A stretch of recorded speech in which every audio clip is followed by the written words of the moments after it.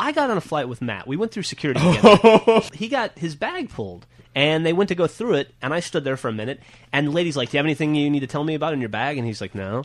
And then the lady pulled out a knife, like a pocket knife, and Matt goes, oh, that's weird. I guess I left that in my bag. I didn't even realize I had it. And she's like, no problem. Made him go through again, flagged his bag again, had a second knife in his bag. I'm surprised he's not in jail, but he should be. I mean, the dude tried to go through with 2 knives. Then he immediately got like a large coffee and spilt it all over the ground. he was having the worst morning ever. You guys fly a lot. Do you ever get nervous? The only time I ever came close to getting nervous, Gus and I were flying back from South Carolina, and I looked out at the wing, and there was like black ooze dripping out of the wing. There was also duct tape right there on the wing. We just laughed it off, but I was pretty sure we were going to die.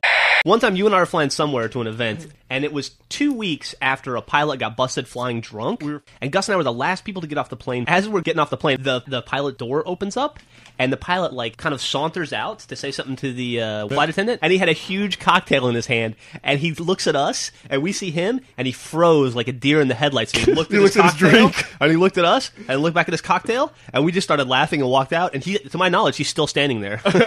That was awesome.